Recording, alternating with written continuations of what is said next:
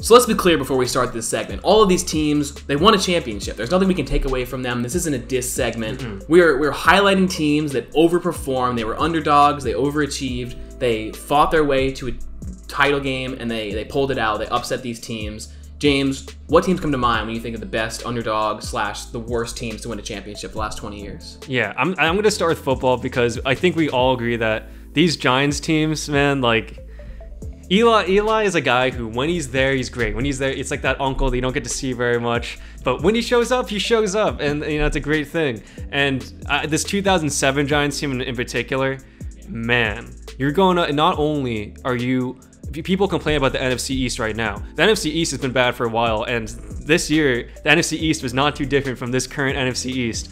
And when they come out of that division, that's the only way that they're even in this whole entire dance. They end up beating the undefeated Patriots, who inarguably top 3 football team of all time. That's like what takes over the story almost. It's not how like mediocre the Giants were. It's the fact that they were mediocre and they played probably the best football team ever. Yeah, no, this was a team of destiny, and I think this is going to be a common theme with a lot of these, is that the magic of the moment is going to overcome how bad you are. Yeah. Because it doesn't really matter when it's just one game to win it all. So, you know, whether it be the Tyree catch, whether it be like certain things that had to happen in order for this moment to occur, it's like the stars aligned, and this very, very mediocre football team ended up pulling off the biggest upset on the biggest stage in sports, which is insane. I'm going to go flip sports, the Phillies here. This 2008 Phillies team.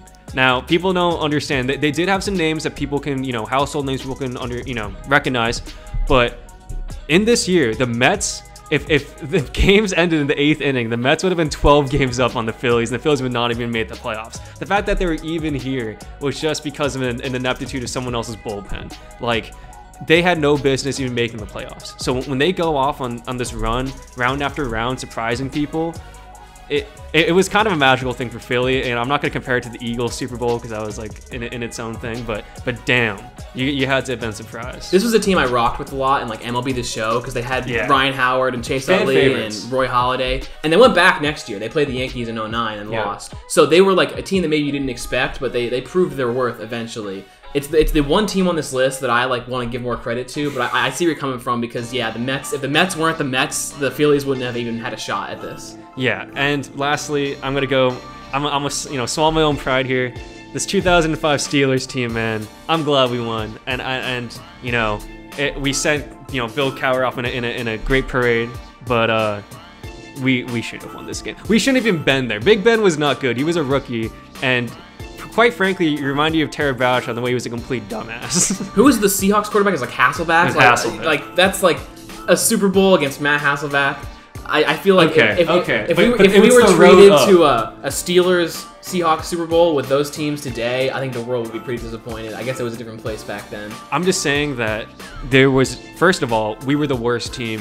We were the worst seed. Like in entire playoffs of the year, we were the worst team, the worst seed, and for us to have come out of the AFC that year, I think it's almost like maybe you could say we won the Super Bowl when it came to the AFC, but winning a chip that year with Jerome Bettis on his last legs, rookie Big Ben, like you got to say that's nothing short of a miracle. What a weird year.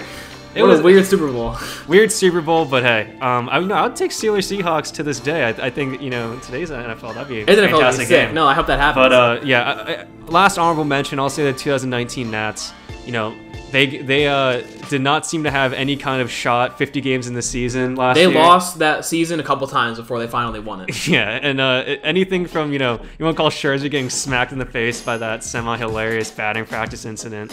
Like, there were a lot of things that went wrong for them, but the magic of the baby shark, what are you going to do?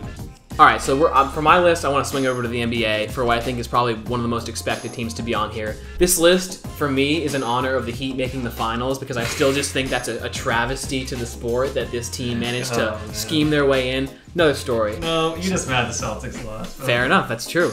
But I'm going to wind it back to 2011, Dirk Nowitzki on the Mavericks. That team made an unprecedented run. They beat the Blazers with Brandon Roy, beat the Lakers with Kobe, beat the Thunder with Russ, KD, and Harden, and then beat LeBron and Wade in the finals. And, they got Jason Terry, they got Sean Marion, Tyson Chandler, they got these guys that, like, you look at and you respect.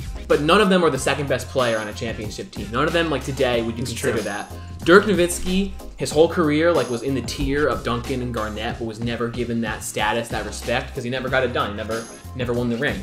And this year, I don't know what happened. He had the flu one of those games, and he just, it was like, it's prime Dirk. It's like, this is God mode Dirk. Like, he just can't be guarded. Yeah, no, it was funny just seeing, like, LeBron and Wade try to say that Dirk was pulling a pandemic or something and saying he was under some fake illness. But I'm glad that showed the world that team basketball, playing the game the right way, can go so far in any era. Moving the ball around, playing the game the way it's supposed to be, that's the way you beat teams that are better than you.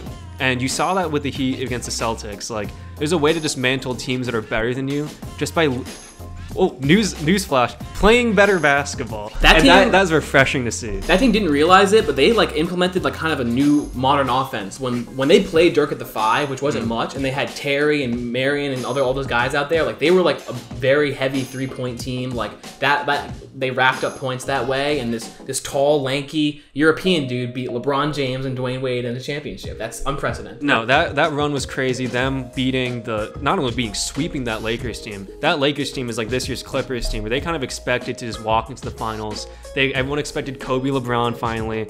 I will say though, the biggest drawback, and I love this Mavs run, we didn't get Kobe LeBron. That was tough. That was tough. And then he ruined Kobe LeBron. Dirk also ruined like LeBron's like Jordan resume. Like, who would have known? This random German dude. Him losing that series is by far the biggest knock to his career. But enough about LeBron. I want to bring it back to baseball. I'm going to save the worst one for last. So the second worst one for me is the 2003 Marlins. Much respect to them, because the Yankees had just beaten the Red Sox in 7. They've got Derek Jeter. They're coming off of 5 straight with Jeter's run, and or 4 straight in the late 2000s, late 90s, early 2000s. And the Marlins with, young Miguel Cabrera, AJ Burnett, Josh Beckett, they go out and they beat the Yankees. At 91 and 71, they make the playoffs. The Marlins are not a historically very good team. They're actually a historically very bad team. Yeah. And they managed to get all the way there and get it done. This reminds me of the literal 1980s Olympics, like, miracle team. No, yeah. It's a bunch of young guys who, like,